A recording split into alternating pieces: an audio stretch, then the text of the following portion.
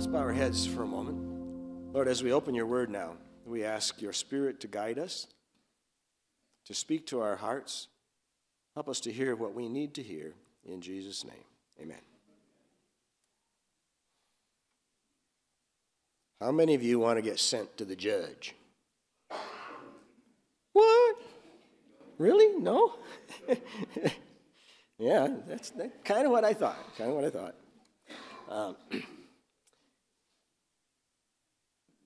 Being sent to the judge doesn't usually resonate to us as a positive thing. I'll tell you a little story. Back when I was in college, way back there, I was working on a Volkswagen Beetle for a friend of mine. He had been at PUC where I was, but he'd moved on to some other school, and his car needed to get fixed. I was working on it in the auto shop there, got it fixed up, and giving it a test drive just before I handed it off to his dad, who was going to get it back to him. So my sister and her friend rode along with me down through Napa Valley, and I can't remember Rushford or some little town like that. That might not be the right name now. I'm kind of forgetting the names of the towns. But there was a big billboard as you come into town going north, and the highway patrol loved to sit behind the bush, right behind the billboard. And when I forgot to slow down for the town, he was there to greet me. So, can I see the registration papers? Well, it's not my car, right? So I dig in the glove box. There's no papers in the glove box. And he said, well, tell you what, I'm going to cut you a break. Because I think I trust you. You're up from the college up there. And I'm not going to take you in for a stolen car. But I am going to write you up for not having the car registered. Because it didn't have current registration on the plates. Well, as soon as I got back to the college and I could get a chance to do so, I got a hold of my friend's dad. And I said, what's the scoop here? And he said, oh, no problem. It's already been registered, but he was living in Arizona here at the time. And so the papers got mailed to him in Arizona. He had them, and he said, when I come by, I'll pick them up. And he sent me copies of the papers. So I took the copies of the papers down to the courthouse and told the clerks, no problem, things actually fine.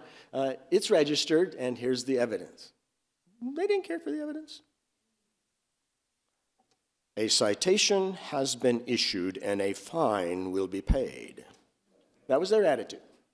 And we went round and round about that for a while, until I felt thoroughly intimidated and extremely uncomfortable. But I wasn't going to pay a fine for a crime I didn't commit. It was registered at the time he stopped me. It was already registered, not unregistered. Now, if he'd have cited me for speeding, I would not have contested. Right? I was. But if you cite me for not registering and it was registered, I'll point that out. I'll point that out. Eventually, it was quite hostile. They were not hearing me at all. So I asked for a copy of the California Vehicle Code. That's a big, fat book. Where do you go? I'm looking for escape, right? And I finally found the part that said, you've got to have the registration papers in the car at all times, except for purposes of renewing the registration.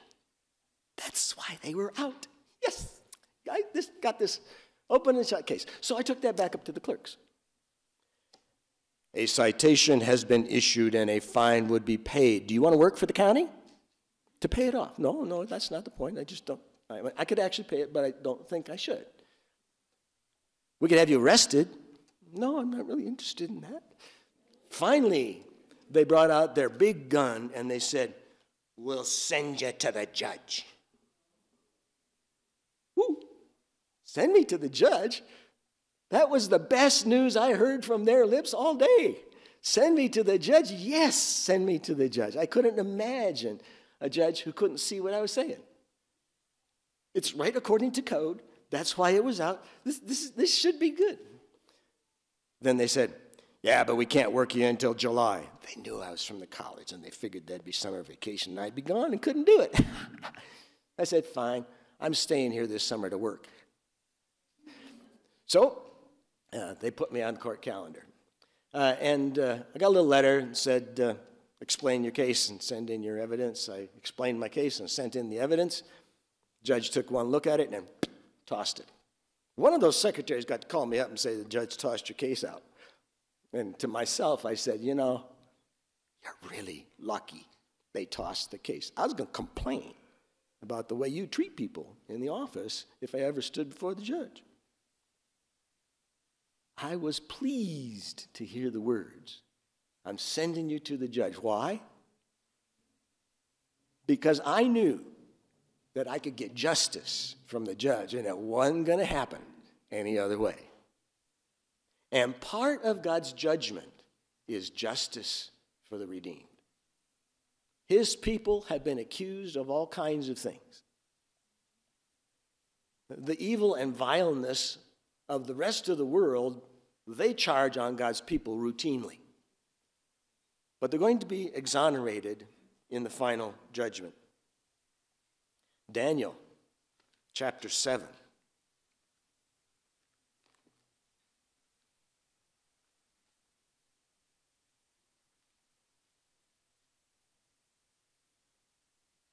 Verse 21 and 22. I was watching, and the same horn was making war against the saints and prevailing against them until the Ancient of Days came, and a judgment was made in favor of the saints of the Most High. And the time came for the saints to possess the kingdom. One of the things that happens in the judgment in heaven is a judgment made in favor of God's saints, clearing them of the accusations of their accusers and granting them citizenship and the right to be a part of the government of this earth. For this time for the saints to possess the kingdom. That's all good news, isn't it? Absolutely good news. There was a day when I was a teenager that my grandmother said to me, man, I'm sure glad you have your head on straight, Jim, not like your cousin. And she named my cousin. Well, he was having trouble all right enough. He was making some bad decisions. Not even his mother knew the whole story of all the trouble he got into. Some of the stuff that he did illegally and got caught for in Canada, she never heard about. He was not living a good life. But when my grandma said that, I almost cried because I knew what my grandma didn't know. I wasn't doing things outside that my grandma could see, but I was so messed up in my head. I don't think I was really any better off than my cousin. She could see his problems. She couldn't see my problems, but I was so messed up.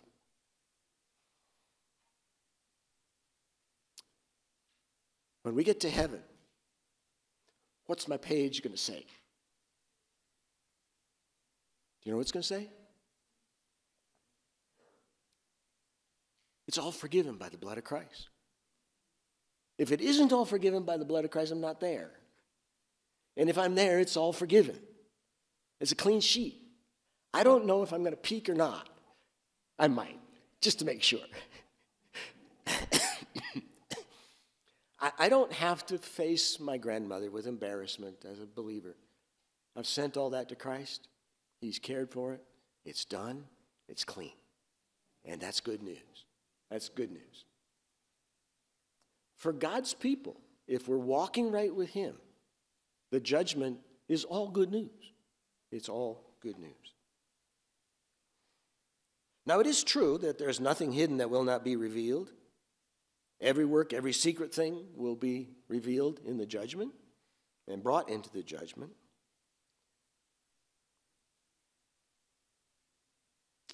They keep records in heaven. It talks about books. I'm not sure that book is the actual format. We'll find out when we get there, but they keep records. They keep careful records They know it all. And what do they do with those records? Well, the record of my sins, when I confess them and bring them to Christ, they're pardoned. And ultimately, in the final judgment, it's erased. If I still am walking with Christ, it's all erased. It's a clean sheet. Just as if I had always lived the way Jesus always lived. That's the way my record's going to be, because my record has been credited with his account. Abraham believed God, and it was credited to him for righteousness. Now, Abraham made some mistakes, right? We know some of them. Took a second wife without asking God about that. Lied about Sarah being his sister. Well, she was a half-sister, but that's only a half a truth, and half a truth isn't much of a truth sometimes. And a couple of times she got pulled into somebody's harem because Abraham told lies about their relationship. And it showed a lack of faith.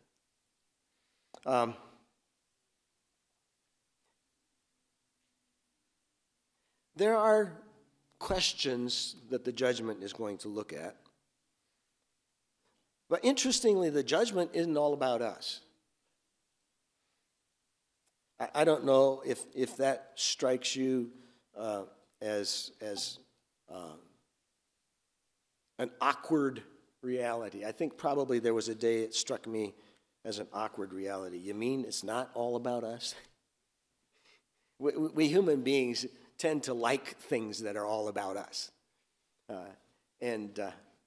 I don't know, it was fairly recently, Carol and I were talking.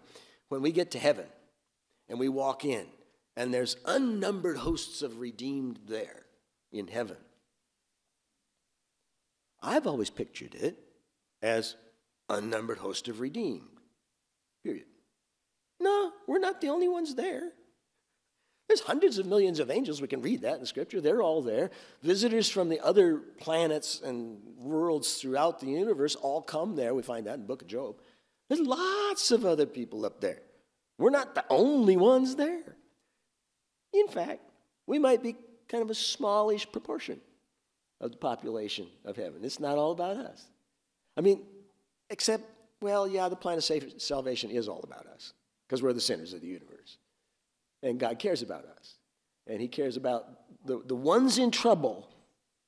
He spends more time and energy than all the ones that aren't in trouble. Things are going good there, but he's looking out for us. Romans chapter 3, verse 4. Well, I'm going to back up one verse. For what if some did not believe? Will their unbelief make the faithfulness of God without effect? Certainly not. Indeed, let God be true, but every man a liar, as it is written, that you may be justified in your words and may overcome when you are judged. This is talking about God being judged. You realize that God is going to be judged in the final judgment. The whole universe has a question. Is God really good, loving, and fair? He says he is. Devil says he's not. Who's right?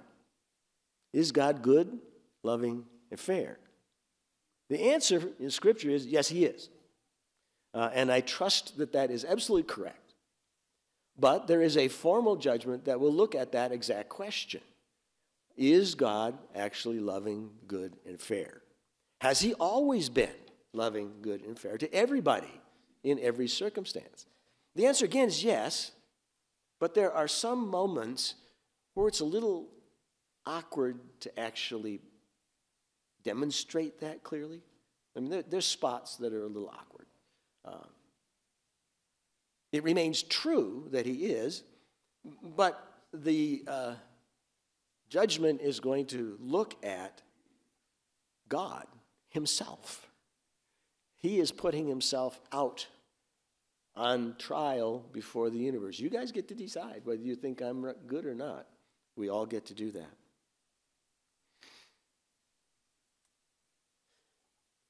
For us, in our part in the judgment, when our cases come up, the basic question is, Who's a follower of God?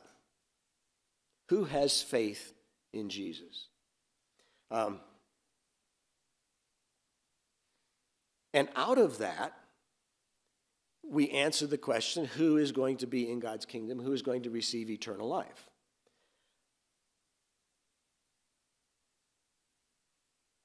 The reality of our relationship with God and our claims about our relationship with God are not always the same, and that is going to be examined in the kingdom, in the judgment. Are we really his children when we say we are? Does our life give evidence that we are?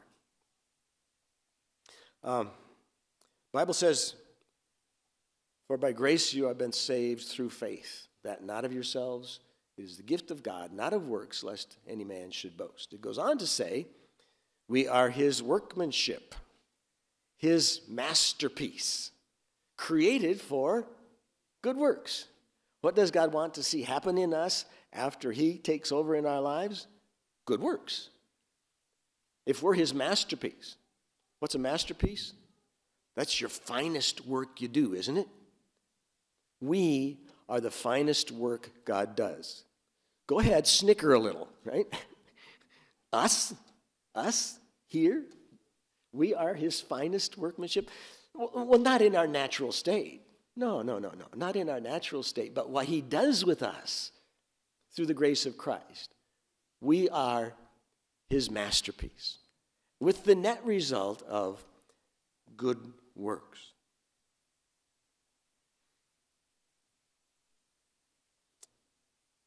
And so the Bible can say that we are saved by grace through faith, and we're judged by our works. How can we be judged by our works, but not saved by our works? Remember the story of Rahab. Now, I've shared this with some of you guys, okay?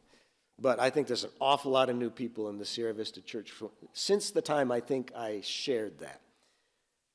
I call it the gospel according to Rahab. Remember what happened with Rahab?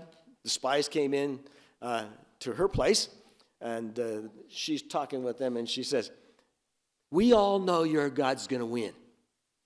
I don't want to die. My family doesn't want to die. I'll spare your life if you spare mine."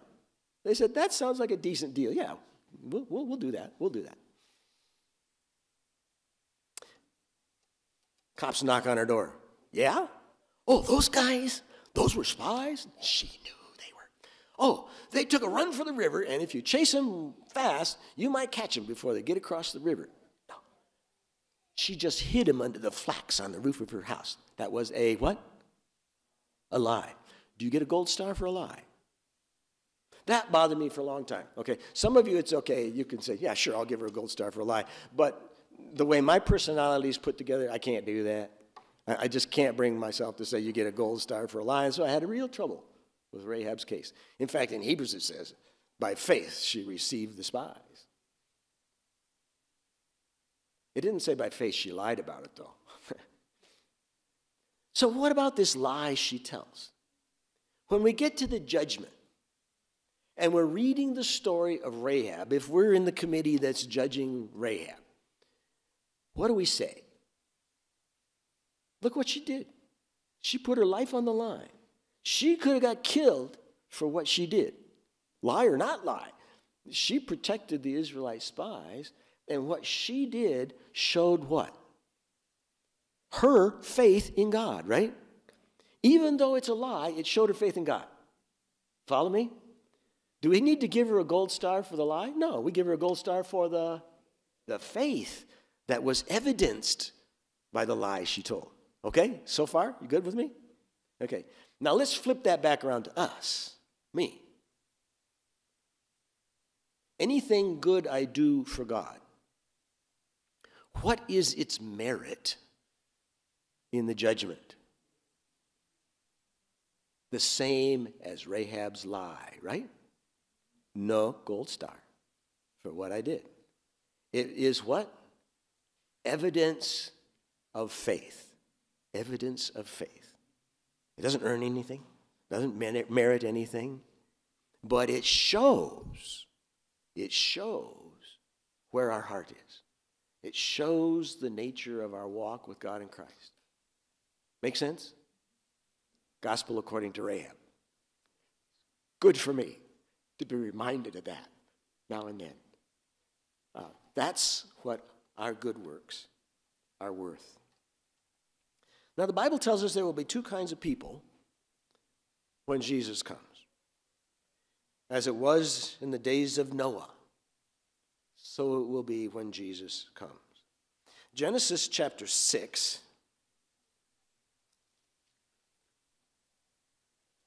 Verse 5 and 6. It turns out that as we get closer and closer to the second coming, everybody tends to be more and more either with God or against God. We solidify one of those positions in our hearts. Genesis 6, verses 5 and 6. Then the Lord saw that the wickedness of man was great in the earth, and that every intent of the thoughts of his heart was only evil continually. And the Lord was sorry that he had made man on the earth, and he was grieved in his heart. And then verse 7, he says, I'm going to destroy all life from this earth. I'm going to start over, except Noah. And he built an ark, and those who went into the ark with him were saved. Verse 5, it said, the Lord saw that the wickedness of man was great in the earth, and that every intent of the thoughts of his heart was only evil, continually. If you unpack that a little bit and flip it around, I think that just said they never even had a good thought flit through their brain. Every thought, every intent of their thoughts was only evil continually. That's the way the population of the world not aligned with God is going to be in the end times. And Luke 7 tells us the flood came and did what to them? Destroyed them all. Destroyed them all. John chapter 3.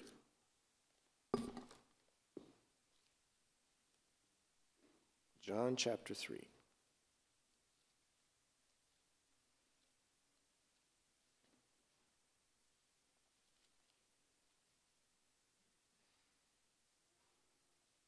Verse 19 through 21. And this is the condemnation, that the light has come into the world, and men love darkness rather than light, because their deeds were evil. For everyone practicing evil hates the light, and does not come to the light, lest his deeds should be exposed. But he who does the truth comes to the light, that his deeds may be clearly seen, that they've been done in God. What do we do with the light that God shines into our lives? John chapter 1 says that Jesus is the true light who lightens every man who comes into the world.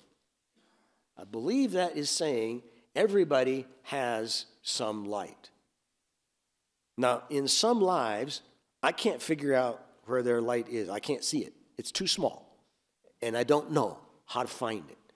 People who've never heard of a Christian, never seen a Bible, never been around anyone who believes in God, living out in the jungle somewhere, animists, I don't know what light they saw. But the Spirit spoke to that heart somewhere, sometime. And in the judgment, the question is not going to be, what did you know? Or what light did you have? The final question in the judgment is, what did you do with the light that you had? Lots of light, what did you do with that? Very, very little light, what did you do with that?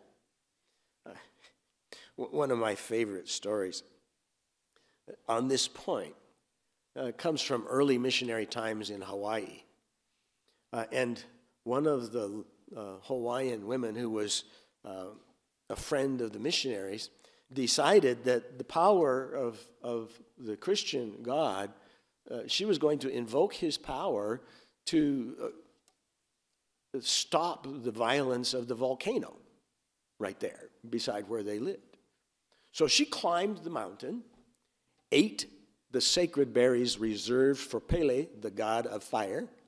She was never supposed to touch them or eat them, but in defiance to the god of fire, she ate those berries, and then she recited a prayer asking God to stop the violence of the volcano. You would know the prayer she prayed. You will recognize it.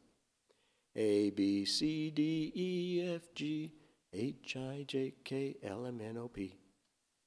She recited the alphabet. She thought it was a prayer.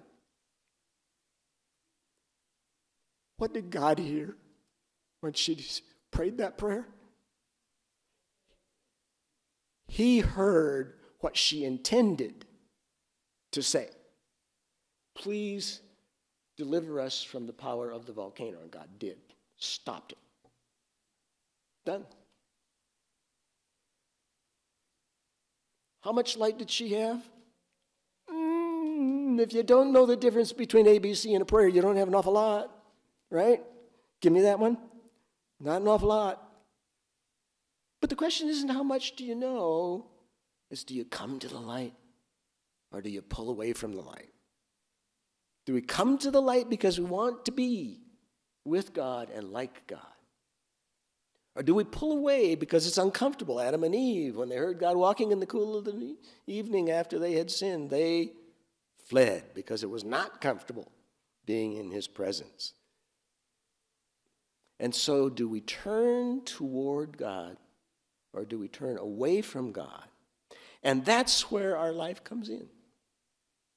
We can see that in the things we do, the things we say, the choices we make in our life. It shows whether we're pulling toward the light or pulling away from the light.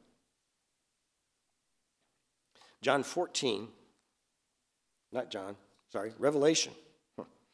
Revelation 14.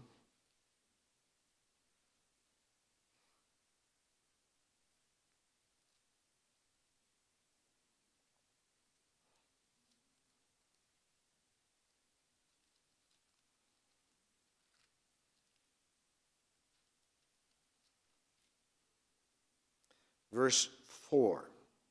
It's talking about the 144,000. These are the ones who are not defiled with women, for they are virgins. This is symbolic. Revelation is a very symbolic book. And we've been talking about the women, the pure woman, and the woman who rides the beast. They all show up in here. It's really talking about churches, religious organizations. And are you following truth or error? These are the ones who follow the Lamb wherever he goes. These were redeemed from among men, being first fruits to God and to the Lamb. They follow the Lamb wherever he goes. Remember the little nursery rhyme, Mary had a little lamb. Its fleece was white as snow. And everywhere that Mary went, the lamb was sure to go.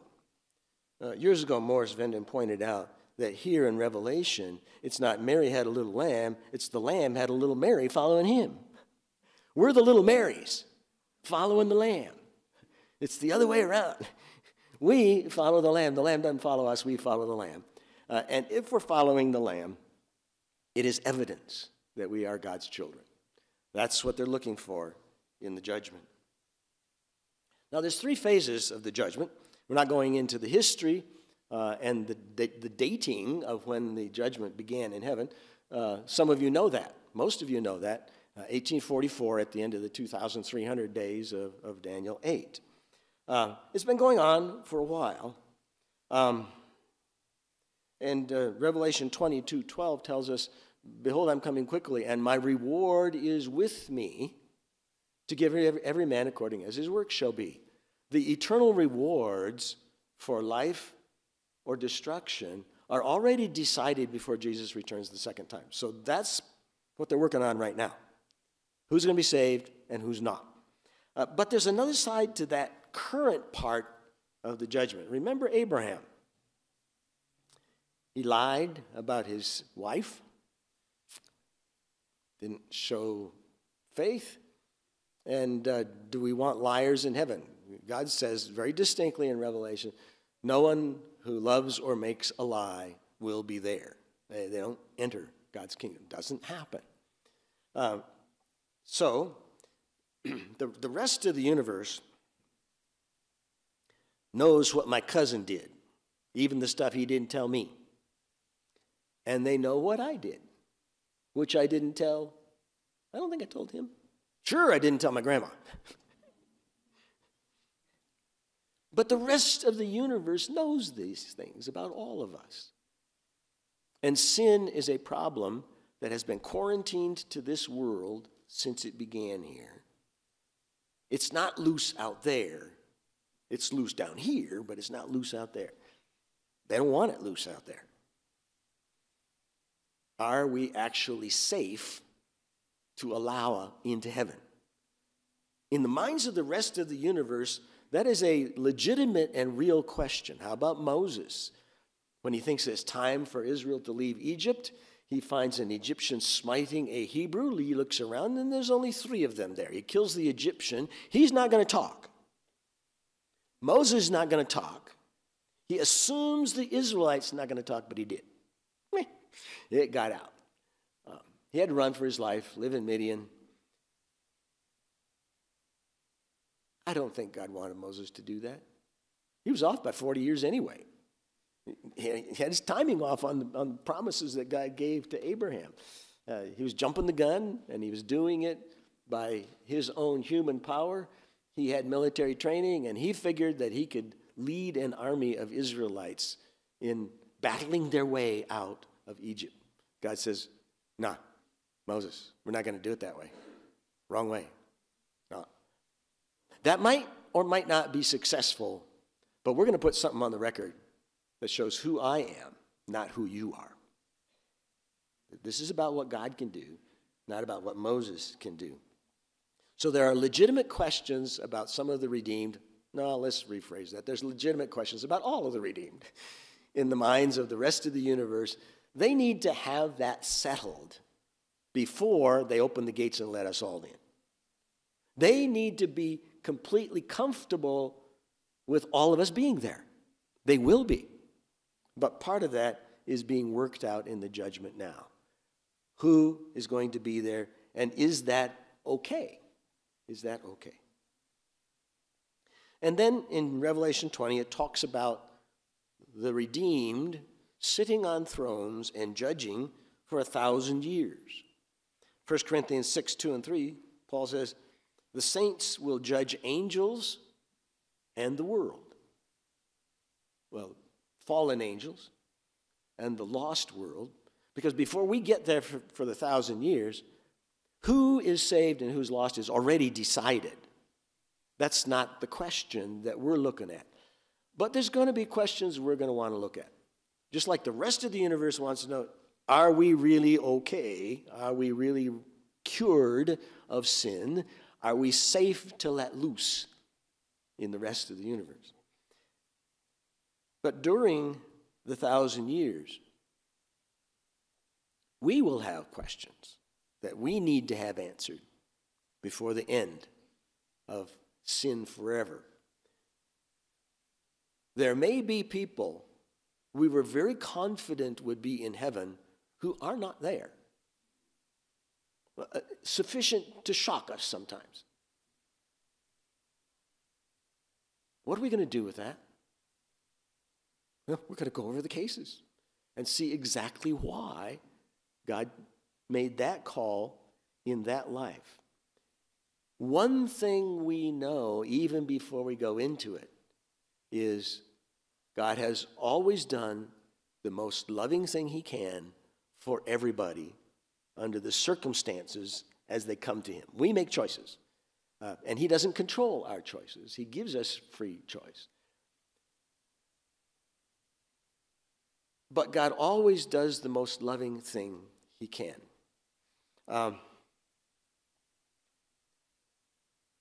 If my mother's not there, I got to know why. I fully expect her to be there. If she's not there, I'm sure I will understand. Not now. I can't see it now. No way I can see it now. If she's not, there will be reasons that are clear to me when I go over the record. So I think part of what we're doing is we're settling our own questions about the people we knew who aren't there.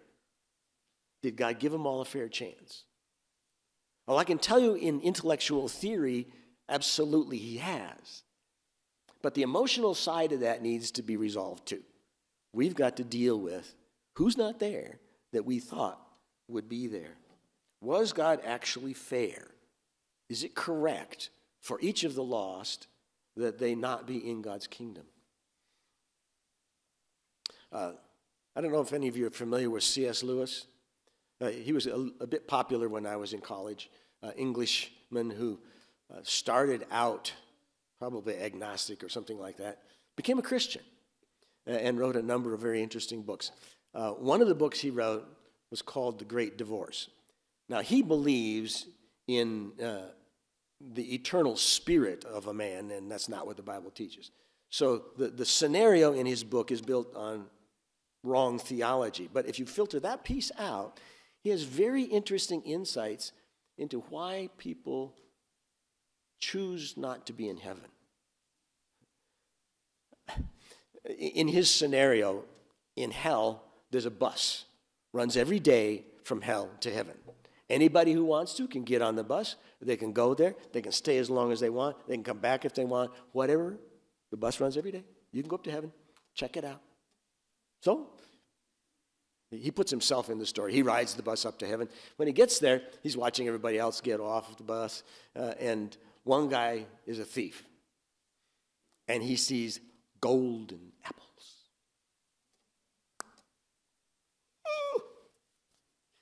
If I could get one of those down there, I would be rich for the rest of my life. Rich. But of course, in the scenario where these are disembodied spirits, the apple is even kind of super real, more real than one here, and he can't even budge it. Trying to drag this apple back to the bus. He can't even wiggle it. Although C.S. Lewis says, I thought maybe once it did wiggle just a little. Then there's this big booming voice that echoes out across the landscape. Fool, you can't take it with you. But if you stay here, you can have all you want. Right? Right. He dives into the bushes, terrified, shaking like a leaf. After it calms down, he sneaks out again, looks around, grabs the apple, tries to pull it back into the bus. He's not changed. He doesn't want to stay in heaven. He wants to take something from there back down to hell. Another lady who rode the bus, it turned out that her son had probably died in childhood, and she held it against God ever after. And she was demanding that he be given to her to take back to live with her. He's in heaven, the kid is, right? And I think her husband has to greet her and try to talk her into staying, because you can see him and be with him forever if you stay here. But you can't take him back with you. She's so incensed that she can't take him back with her.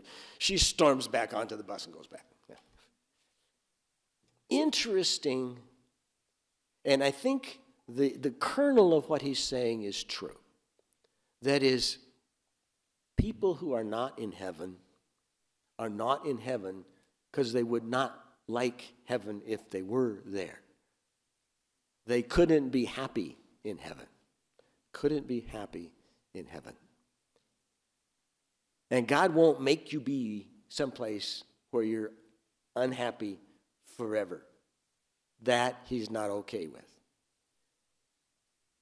You have to be okay with his ways of doing things. And if you are, you're fine. If you're not, you won't be there. He won't make you be there. You don't have to go to heaven if you don't want to go to heaven. We all have to make that choice. Then, at the end of the 1,000 years, there is the great white throne judgment. And that's the moment where all of the people who have ever lived on this earth are all together alive in one place at one time. The redeemed in the city, the lost outside, they've been raised again. The devil has been loosed for a little time at the end of the 1,000 years. They come up to attack the city because the devil says, look at how many of us there are. We can swamp their defenses easily. We can have that place. It's mine. It should be mine. It was taken from me unjustly. Let's go get it. So they come up to attack the city. And just before the fire comes down, there is the great white throne judgment, the moment where God opens up before all of the lost what he did to try to save them. The lengths he went to talk them into coming back. Remember at the Last Supper where Jesus says to Judas, what you do, do quickly?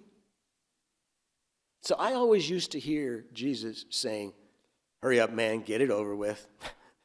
We know what you're going to do. Let's get it done. And then one day, it flipped on me, and I heard it differently. And I can't hear it the old way anymore. I believe that what Jesus was saying is, hurry up, man. You've got a choice to make, and this is your last chance. Please make the right choice. Hurry and make the right choice, because you're not going to get another chance. Jesus wasn't telling him, go, go. He was telling him, please come in with me. You still can. You still can. And I want you to. What you do, which one you do quickly. That's God's heart toward all of us. He wants us with him in his kingdom. He's going to show everybody the whole history of sin in our universe, in our world, and their part in it. We all get to see our part in it when they do the grand replay. And Philippians 2:9 says, every knee will bow and every tongue confess that Jesus Christ is Lord to the glory of God the Father. Even the wicked and even the devil will say, you have been right all along. But that's not something that comes from a heart that's converted. That's a fact that's forced out of lips that don't like that fact, but acknowledge that it can't be denied, can't be hidden. And the wicked will be consumed by the fire that falls from God. That third part of the judgment gives full, clear, final evidence to all of the lost why they're lost, why they're not going to be in God's kingdom. You couldn't be happy here, and I'm not going to make anybody unhappy forever. Not my way of doing things, says God. Not going to do that. And they will know that God was good, loving, just, and right in all that he did before they are finally destroyed. Before they are finally destroyed, everybody in the universe will recognize and acknowledge that the most loving thing God can do for those who are lost is to let them have the choice they made not to be in his presence. Now, right now, God holds back his presence from our world because his presence in our world right now would destroy us all with his glory. As sinners, you know the old bug zappers? Yeah, that would be us if God came here in his full glory. And so, in order not to do that to us, God veils his glory, sends Jesus in human flesh. And God backs away from exercising his presence in our world openly. Self-restraint on his part for our ultimate salvation if we'll accept it. God does not intend to leave a corner of the universe he can't go into. It's all his, and he's going to have the whole thing clean and the whole thing perfect again, and he and the righteous can all go to any part, anytime we want. He's not going to leave a corner for sin to hide out in. He's not going to do that. But before he eliminates that last corner, he needs to have everybody on board understanding that's the most loving thing he can do for everybody based on their own choices, what they want, what they've chosen. Is the judgment good news? I think it is. I really think it is. Even the part about looking at our record of our lives. Are we his? Does it show? The Rahab test, right? Do our works show real faith in God? So some questions to ponder. Do you and I trust Jesus? Do you and I seek and keep the light that God is giving to us? Have you and I sent our sins beforehand to judgment? Send them now. Get them taken care of before the judgment is finished. Do it now. This is a good time to do it. Are you and I learning to reflect accurately what God would pronounce in the cases of lost sinners?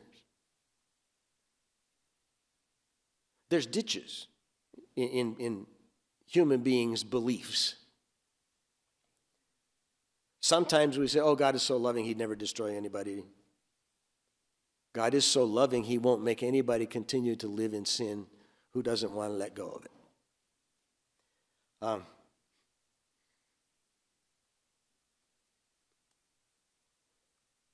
Others have said, God is so strict,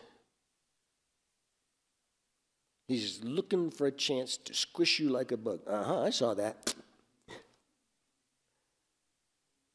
No. He took the chance for his son to die so we could live. That says where God's heart is at. Am I learning to judge sin the same way God does? Am I learning to be okay with God doing what he's going to do when he finally removes sin from our world and universe? Am I learning to appreciate his decrees and the criteria upon which he makes those judgments? Am I okay with it? Those are good questions for us to ponder. Okay, so let me try that first question again.